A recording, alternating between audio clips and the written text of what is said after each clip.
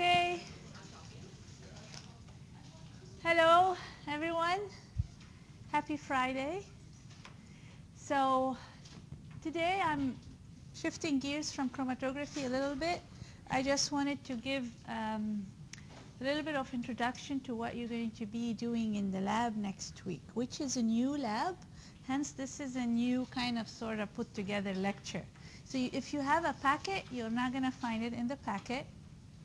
It's on Canvas. So if you go to week 3 under lecture material, you'll find it on Canvas.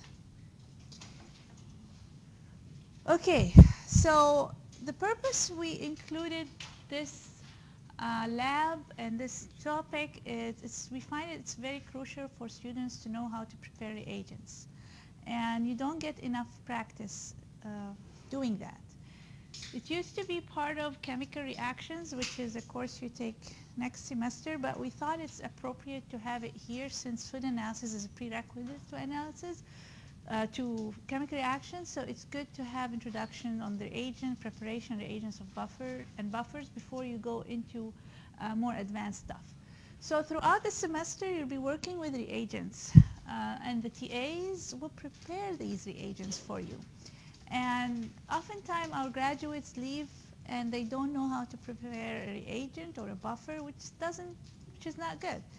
If you are a graduate student, if an advisor will expect you to know how to prepare a buffer. And even if you work in industry, you are expected to know how to prepare reagents. So we thought this is an appropriate exercise. So today you're going to be doing a lot of calculations. Some of this calculation is a refresher from chemistry classes that you've had before. So what I want you to do so that you feel a little bit of encouragement and excitement is take a sheet of paper, and it will be for extra credit. So let's do that. Everybody, sheet of paper, and you need calculator. Put your name on it, and before you leave that sheet of paper here. I will think if it's going to, probably a +3 is appropriate for this work. Okay.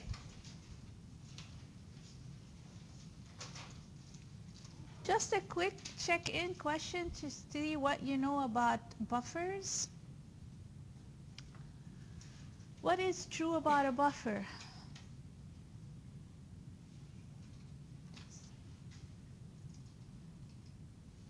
Anybody? A and C. What about you? All of the above. Who's going to side with all of the above? You don't have any alliance. Okay, who's going to side with A and C? All right, it's the true answer. The buffer doesn't necessarily have to be neutral. A buffer, it means it's a reagent that will resist change in pH. Does anybody know when we need to use a buffer? Okay, Sam? When doing titrations, like the moment for food application, I guess. That's when I've done it in previous chemistry classes. Titrations. We're going to have a pH and titratable acidity lab where we're going to titrate and determine the concentration of food acid, organic acid, which acts like a buffer. But usually when we use buffer, we want it in a reaction where we don't want the pH to change. So let's say we're doing an enzymatic reaction. We want to make sure that the reaction stays at a particular pH, whether the pH is 4 or 7 or 6. We just want to make sure that the reaction doesn't change. Because whenever there's a chemical reaction going on, there might be protons lost or OH groups gained or lost. So this will trigger a change in the pH. However, in the presence of a buffer, when there is a weak acid, the weak acid is going to give you protons if during the reaction there was a loss in proton, or the conjugate base is going to pick up a proton when there is an OH minus produced, for example. So So basically, the presence of the buffer is an exchange of protons where it will resist change in pH. So let's say you are titrating with NaOH, so you are giving the solution OH minus. So you are making the solution more alkaline. So if you have a buffer, the buffer is going to donate a proton and resist that change or the pH from going up. Or if you are titrating with an acid and then you're adding protons to the system, the conjugate base or the salt of the acid is going to pick up a proton and resist the pH from going down. So that's a simple illustration, is a titration, to illustrate that if there is anything that will result in freeing of a proton or pickup of a proton, the buffer is going to resist that change in pH. Okay. In order to prepare reagents, here's where we need to start. A refresher of a little bit some concentration equations. So what is a molarity? Molarity is moles of a solute per liter of a solution. And moles of a solute, or number of moles, equal mass of a particular reagent over its molecular weight. So these are equations you need to know, you need to remember to use when we are determining or producing a reagent at a particular concentration. Normality, you will come across it mostly when we refer to concentration of acids and bases. So often instead of molarity, you see normality, and normality is related to molarity. It's basically number of moles equivalent of a solute per liter of a solution. Number of moles equivalent is basically number of moles of, if it's an acid-base reaction, it's number of moles of H plus or OH minus. If it's not acid-base reaction, it would be the number of moles of the electrons transferred in a reaction. So basically, if we have H2SO4, for example, you have two protons, two hydrogens, H pluses. This means you have two. The number of mole equivalents of a solute is 2. So the relationship between normality and molarity is that normality equals number of equivalents times molarity. So 1 molar of H2SO4 equals 2 normal of H2SO4. However, if you have HCl, for example, you have 1 proton. So 1 molar of HCl equals 1 normal of HCl. For example, NaOH, you have 1 mole of, or 1 number of equivalents is 1 OH. So 1 molar of NaOH equals 1 normal of NaOH. So if you see the molarity and normality of acid-base, you will be able to convert from one to the other based on how many protons or how many hydroxyl groups you have. Equivalent weight is something you are going to come across when we determine the titratable acidity of acid or organic acids, because organic acid will have sometimes multiple carboxyl groups, so you will have multiple protons that they can exchange. So in that equation, when we learn it later, we have to take into account the number of moles equivalent, or that N value. This one here, number of mole equivalents. So equivalent weight will be the molecular weight divided by the number of mole equivalents. So for example, the equivalent weight of H2SO4, it's the molecular weight divided by 2, because you have 2 H's, is 49. So keep that in mind. I will remind you of it when we get to titratable acidity chapter. Concentration can be also reported as percentage. It could be percent weight by volume, or percent weight by weight, or percent volume by volume. We usually tell you when we're giving you a percentage, you will be told if it's weight by volume or volume by volume or whatever. So it's basically the ratio of the weight to volume or volume to volume multiplied by 100. Sometimes concentration is not necessarily a percentage. It could be milligrams per 100 grams or milligrams per milliliter. So any amount per volume is a concentration. When concentration is much less than 1%, then we use the parts per million designation, which is milligrams per liter or micrograms per milliliter. That is a parts per million. You'll come across that as well. Parts per billion is microgram per kilogram or microgram per liter, and then parts per trillion and so on. So and you will have compounds that you would measure, like flavor, for example. You're going to go down to parts per billion or parts per trillion. So it's not uncommon to have that low of a concentration. Something else that you will be using in calculation a lot, and we will be derivatizing equations, or deriving equation, not derivatizing, deriving equations, a lot using this equation of neutralization, which is milli-equivalent of one reactant equal milli-equivalent of another reactant. We will go through that a lot throughout the semester when we're determining protein content or nitrogen percentage, when we're determining titratable acidity, when we're determining free fatty acids, when we're determining, oh, I can't stop listing, but there are a lot. You will be going through this reaction or equivalence a lot. So remember that milli-equivalent is basically milliliter of certain solution multiplied by the normality of that solution at equilibrium would be equal to the milliliter of another solution with the normality multiplied by the normality of that solution. We will use it to derive many calculations and concentrations of different compounds later on. However, here we are going to use it for dilution protocols. A lot of the dilution schemes is based on multiplying milliliter of a stock solution, which is a concentrated solution of a particular reagent, by either normality or any form of concentration.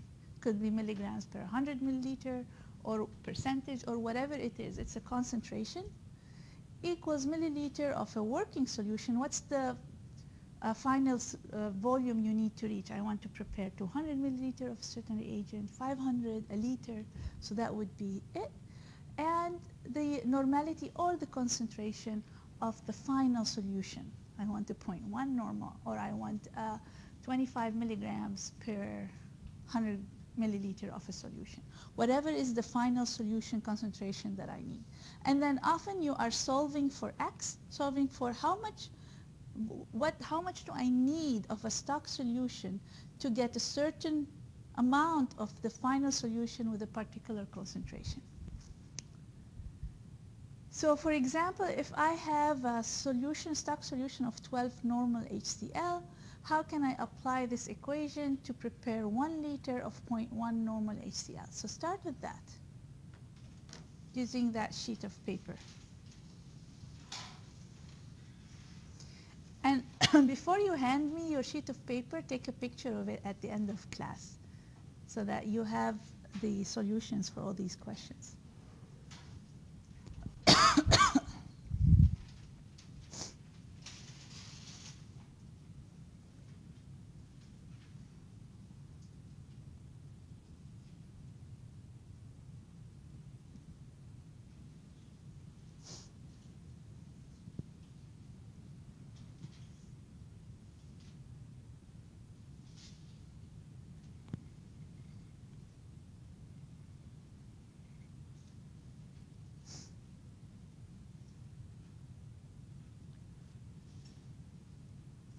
Whoever has a number, go ahead.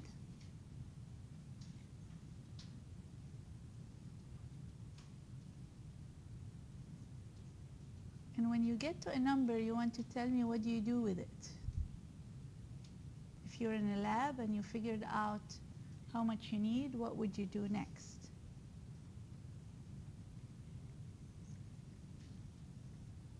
Anybody with a number? We're just solving for X here. So what's the normality of your stock solution? 12. What is the final volume that I need in milliliters? 1,000. What's the final concentration I want? 0.1. So I'm solving for how much do I need to take out of my stock solution. Alex? Yes. What would you do with it now?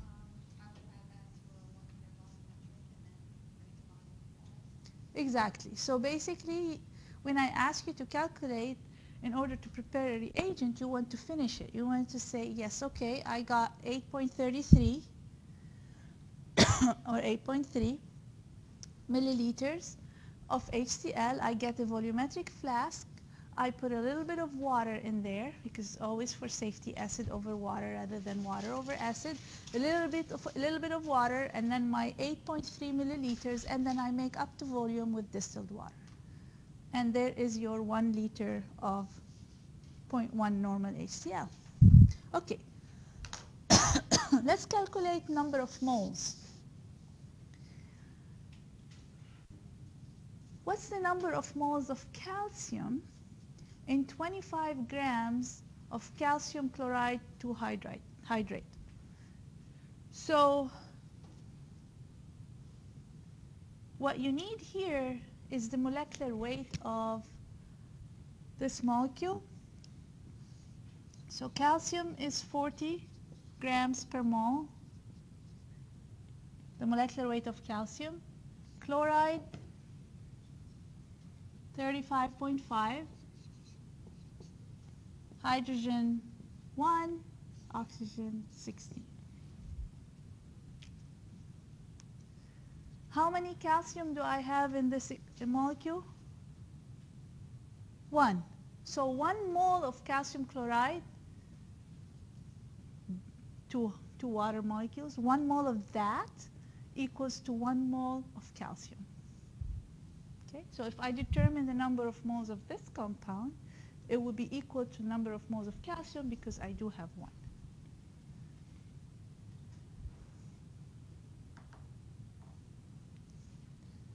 So here you need to apply what equation? Anybody who's solving, what equation are you using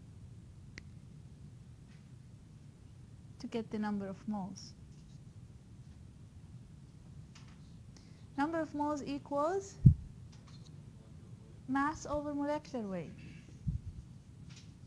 So you have the mass, you can calculate the molecular weight, you will get the number of moles.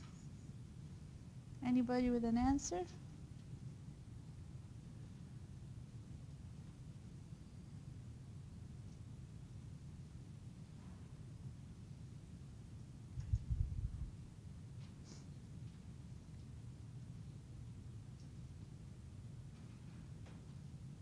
Nobody with an answer? Ah, yeah, Riley. 6.8?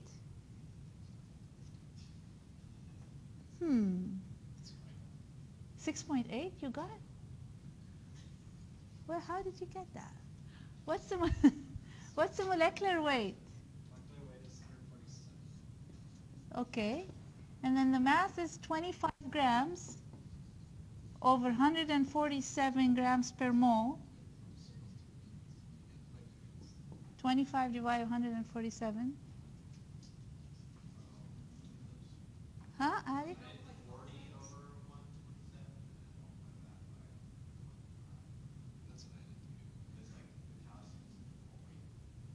No. First you want the number of moles, right? And we said that since there's only 1 calcium, here's the trick. So 1 mole of this molecule is equal to 1 mole of calcium. So you have 1 calcium in there. It's moles, not grams. So you get the number of moles of this, and that number of moles of this compound is equal to number of moles of calcium because you only have 1. Huh? Yeah, I just went too far. You overthought it.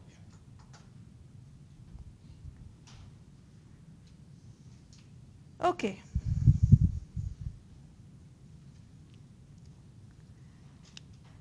You want to prepare 1 liter of 0.2 molar NaOH. You have 2 different stock solutions. let's say you have a stock solution that is 3 molar NaOH. How would you prepare? And if you don't have this, you have 45% weight by volume NaOH as a stock solution. How do I obtain 1 liter 0.2 molar NaOH? So let's solve the first one, which is easy, the first one, right? You have the same concentration, molarity. So when you have the same concentration unit, you apply the equation, m by v equal m by v.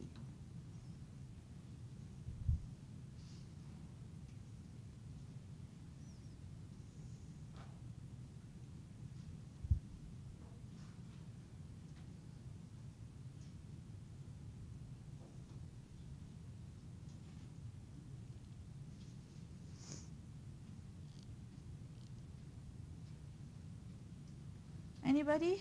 The first one? With a simple, Daniel, do you have a question? Do you know what we're going to use, which equation here to solve?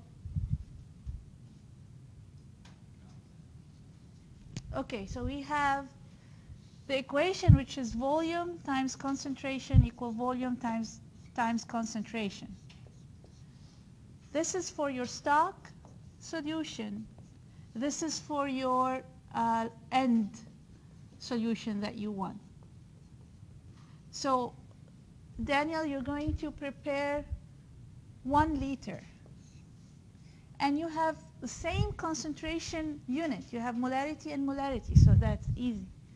Yes, so you would equate that times 0.2 molar here, and we are solving for this volume from the stock. The stock is 3 molar. So the volume, you just solve for x, basically. You get the volume. So who has, okay, Nathan? Yes, 66.6 or 0.7 milliliter. Again, you complete the answer by saying you take 6.66 milliliter or 66.7 milliliter, and you put it in a volumetric flask and make up to volume by water.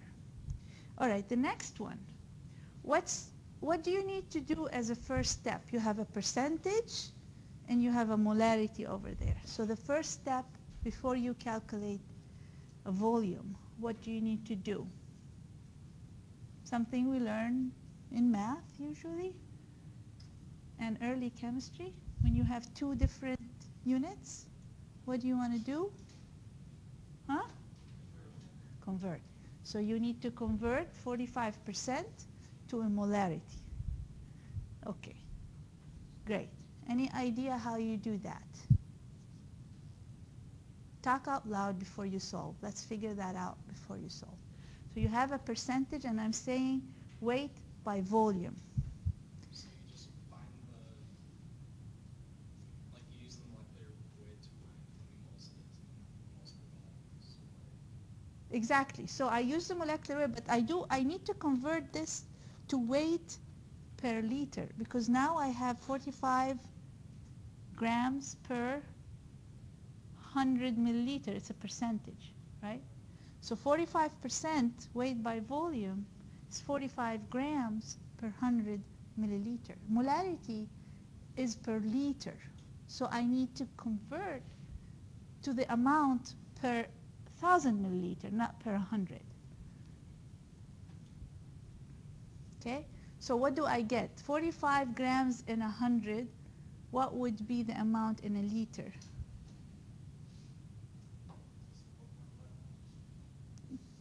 You multiply 450, yes. So 450 grams per liter. So now you have the mass. So you have the mass, the molecular weight. Okay, so what is the molecular weight of sodium? 23, and then O16 and H1. So that is 40, right? So you have 45 or 450 grams over 40 grams per mole.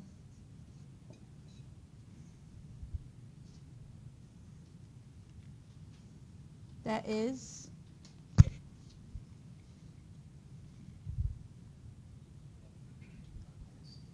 11.25 moles. And since molarity is moles per liter, so the molarity is 11.25 moles per liter because we calculated the amount per liter. So 11.25 moles per liter. Now I have moles and moles. I can apply the same equation here. Volume times concentration equals volume times concentration after I unified the units. So here we go.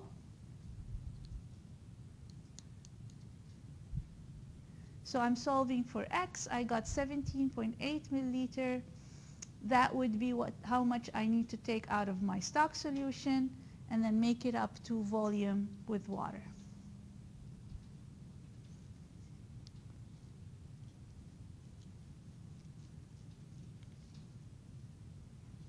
Okay, ready to move on?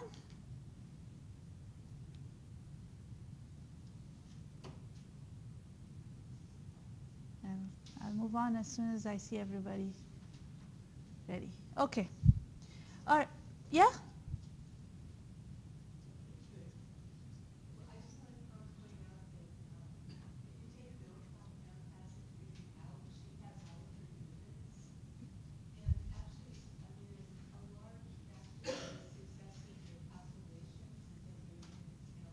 Yeah.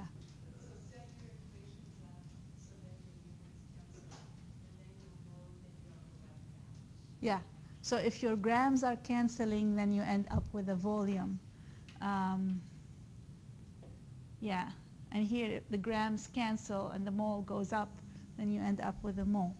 So yeah, that's an important point to show when you show calculation in your lab report. Just lay out your equations with your units, and then they cancel and you know that you got the right answer.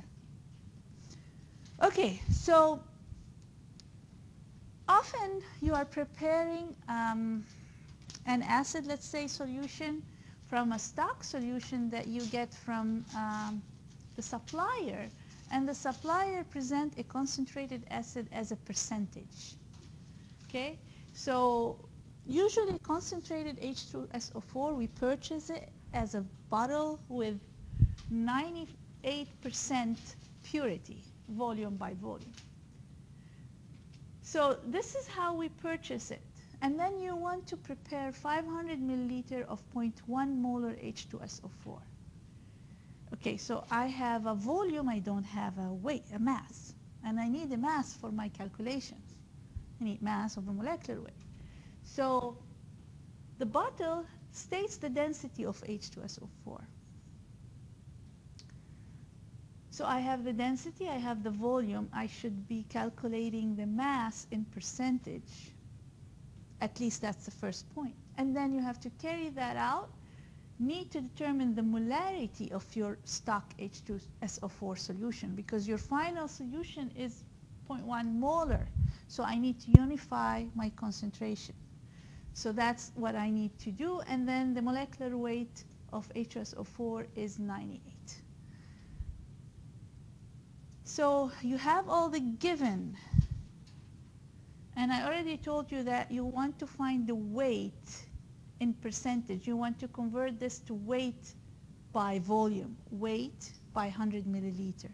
So how can I convert that? You have the density. So solve that first step and let me know what you get.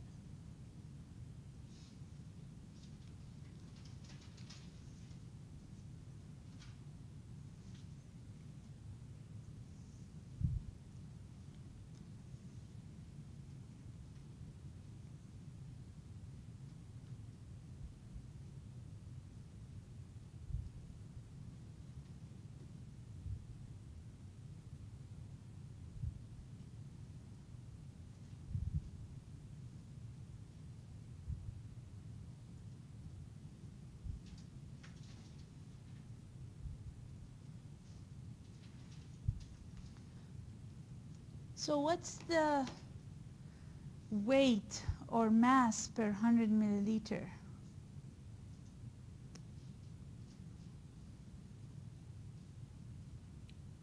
Did anybody reach that far? Using the density?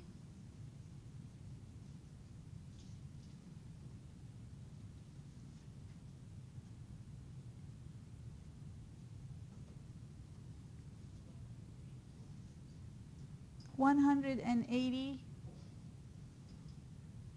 84. Huh? I got 182. I have 180 point something. Do you want to recheck your calculation? So basically what you do is density equals mass by volume. So you have your volume and you have your density. The density is 1.84 grams per milliliter. And then your mass is what you're solving for, and then the volume is 98. So this times that equal your mass. So your mass would be 180 if you round just with the significant figures. 180. And that is 180 in, this is in 100 milliliter. Okay, because 98 milliliters is a percentage, is in 100 milliliters. So that amount is in 100 milliliter. So now you, the same as the previous example, you have to convert to the amount per liter. So you multiply by a 10. Okay, so that is times 1,000 over 100. So you get your concentration, how much you have in a liter. How much do we have in a liter? You multiply by 10, so we have 1,800 grams in 1 liter of my original bottle. So now I can get what? From here, I have the mass. What do I do next? I'm after molarity. So what's the intermediate step? Is getting the number of moles. So number of moles equals my mass over molecular weight. So it's 1,800 grams in 98 grams per mole. So what's my number of moles? Ted? 18.4 moles. So this amount was in a liter, so now my molarity equals 18.4 moles per liter. So now I have the molarity of my stock solution, and I do the same thing.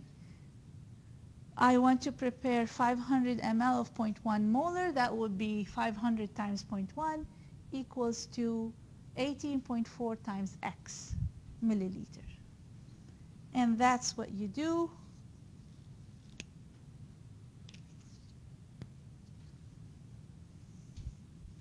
I don't know why this ever, does anybody ever use this?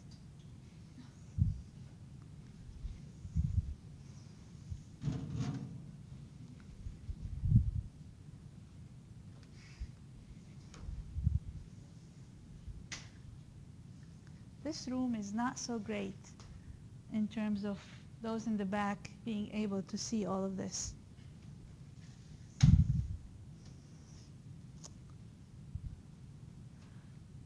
Any questions on this type of calculation? Please don't be shy. I know that this has been done in previous chemistries, but you might have forgotten it, so I'm happy to repeat anything.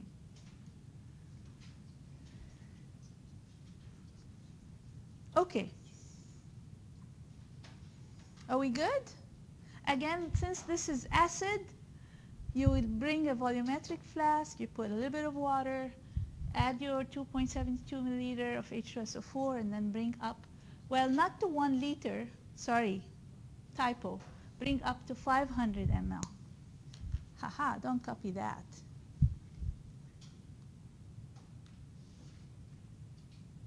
So carry over.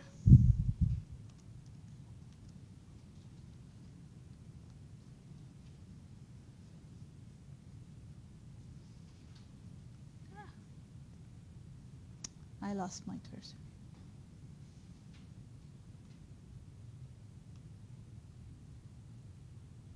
I can't say it. Oh, sorry.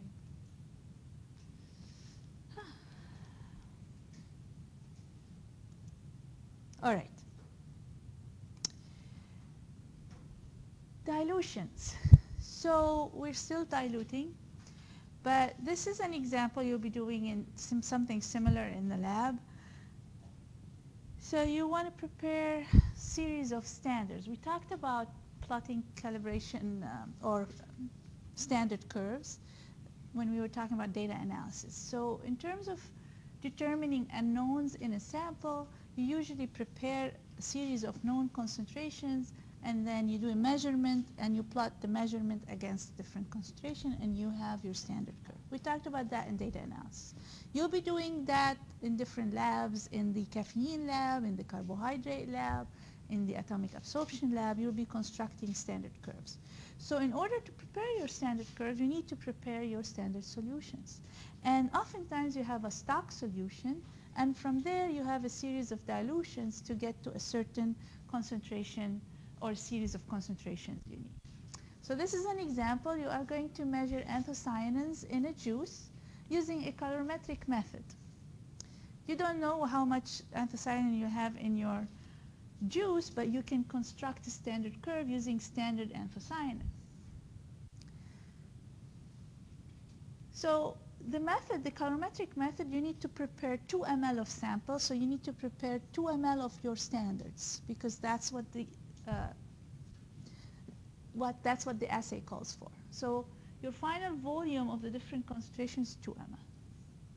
You have a stock solution of 16%. I'm telling you its weight by volume, i.e. grams in 100 milliliters.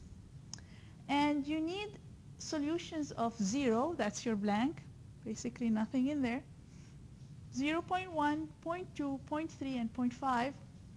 Notice the concentration here. Milligrams per milliliter is your final concentration. Design a dilution scheme to prepare 2 ml of each concentration.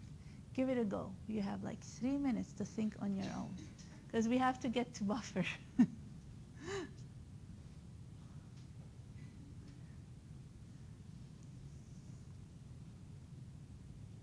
What's the first step? Oh. Changing the 16% to the unit you need. Give him +3, please. +3. Thank you, because nobody else wanted to say anything. See? Encouragement. Talk. Positive reinforcement. Okay.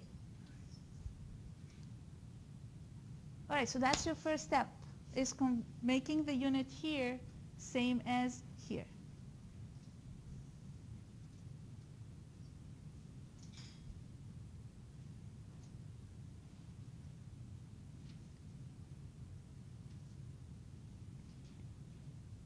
Yeah, how do I convert 16 grams per 100 ml to milligrams per milliliter?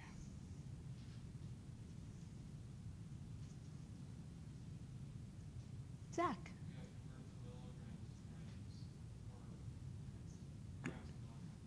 Yeah, so 16 times what? Grams to milligrams? 1,000. So now we get 16,000 milligrams in 100 ml.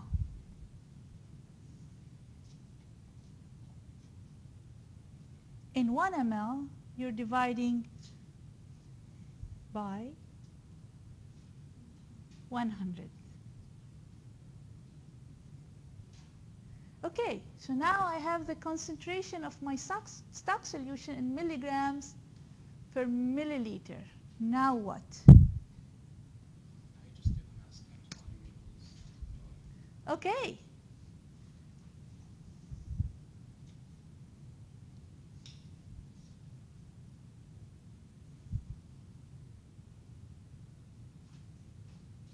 So what do I get?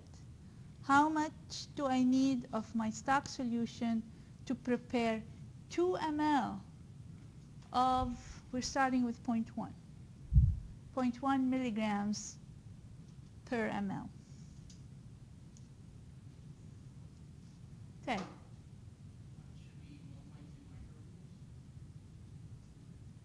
1.2, you're off by a decimal. It's not 1.2 unless I did something wrong. Can anybody else?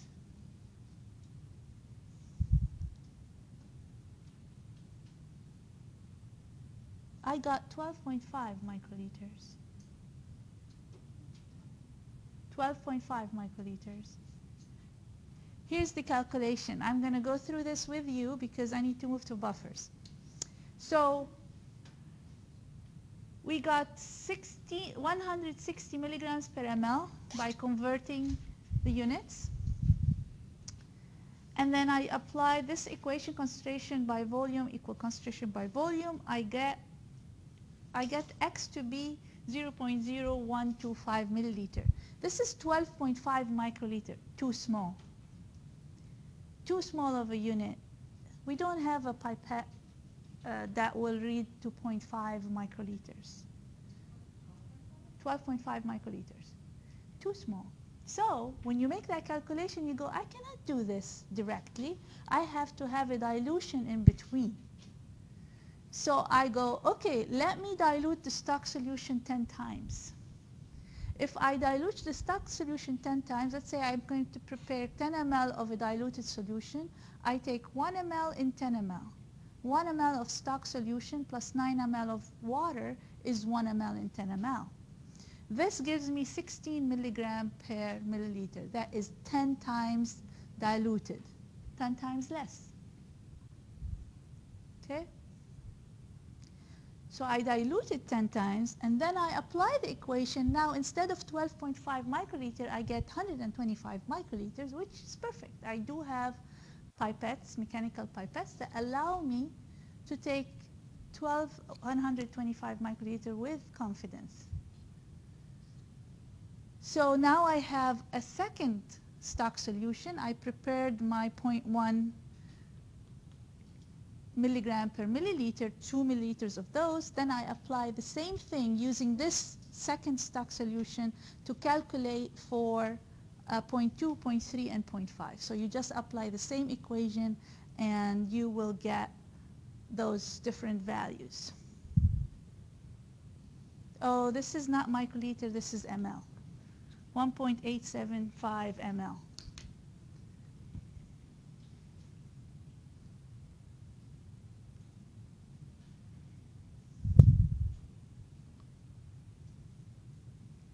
Okay, 1.875 milliliter plus 125 microliter gives you the 2 ml solution. And then you apply, like I said, same calculations for 0.2, 0.3, 0.5, and you get the volumes 250, 375, 625, respectively. So on your own piece of paper, make sure you have those calculations. But I'm going to go on now. I have 5 minutes. At least I'll introduce buffer, and we can finish those calculations on Monday.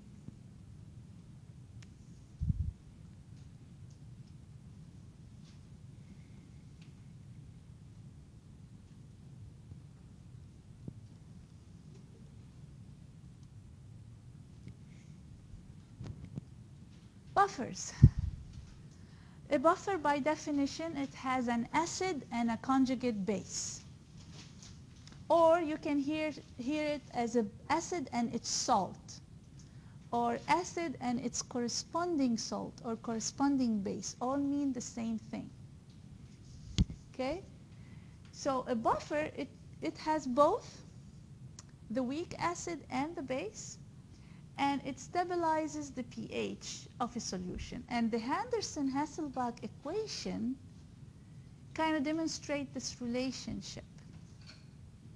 This equation is a very important equation. We use it to prepare buffers, and we use it to explain later on titratable acidity of your food organic acids later on. So you will see it come up again, but here I'm going to talk about it in terms of its use to prepare a buffer. Okay? So the buffering principle, I said the principle of a buffer is you have it, the solution resists change in pH. And the Henderson-Hasselbalch equation is pH equal pKa plus log concentration of base or conjugate base or salt, all means the same thing, over the concentration of the acid. So the log of the ratio of the salt to the acid, or the base to the acid. What's the definition of pKa, food chemistry? You remember that from food chemistry. What's the definition of pKa?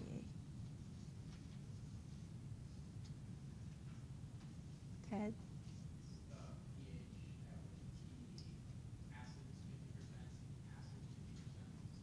Dissociated, yes. The pKa is at the pH, or is the pH at which you have equal concentration of the acid and its conjugate base. Equal concentration of non-dissociated and dissociated. So this is a different term of defining it. Not dissociated is the HA and dissociated is the A. So when the concentration is equal, then log of 1 is 0, then the pH equal the pKa, and that's when you have maximum buffering capacity. You're titrating with an acid, let's say, the A minus is going to pick up the acid and resist change in pH, the proton. You're titrating with the base, the acid here is going to give a proton and neutralize the OH minus. So then you don't have a change in pH. So that's that. We have 2 minutes to think about this, and I will go through it at the beginning of lecture on Monday. But let's talk about a little bit of how to approach this problem, and maybe you can think about it at home. And anyway, you have to read your lab addendum, which has a sample calculation in it. We'll explain how to approach it. But remember that when we want to prepare a buffer, the final concentration of the buffer that we want to obtain, in this case, is 1 molar. The concentration of acid plus concentration of base should be equal 1 molar at the end. If you have that concept in mind, you should be able to approach this by applying the Henderson-Hasselbalch equation. Okay?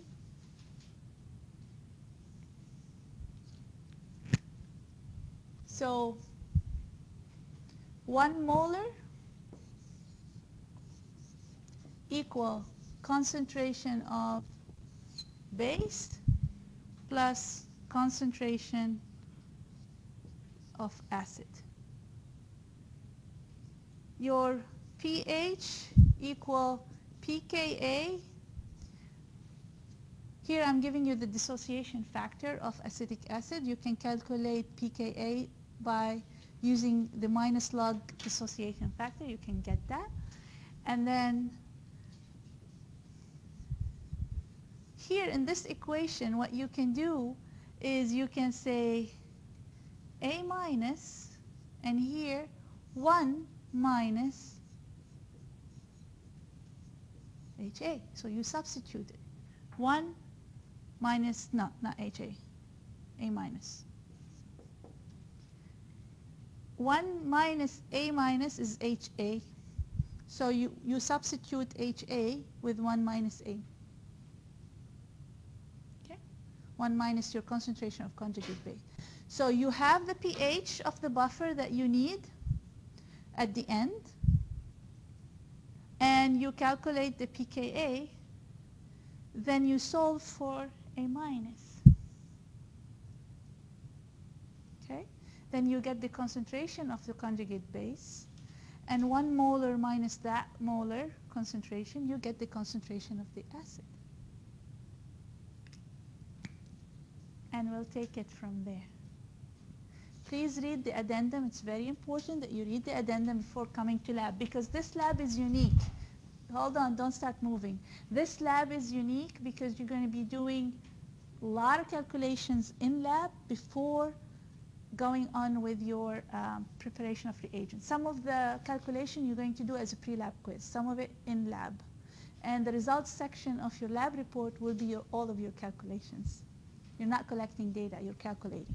Okay, so what I want to show you is what we're doing. We're preparing several reagents. Many of them you'll be using in future labs. And a buffer. You're going to practice all the calculations. Many of them we discussed today. Please, it would be good for you if you read chapter 2 and 3. It will give you a little bit of background information on buffers and dilutions. And then print and read lab addendum. It's already posted on Canvas. Please bring it with you to lab. And complete pre-lab quiz. Bring lab addendum, calculators, and laptop. You might not need particularly laptop because there's no data you're collecting in an Excel sheet, but definitely a good calculator. And make sure you update your lab notebook, just in case someone needs to look at them next week. All right, have a great weekend.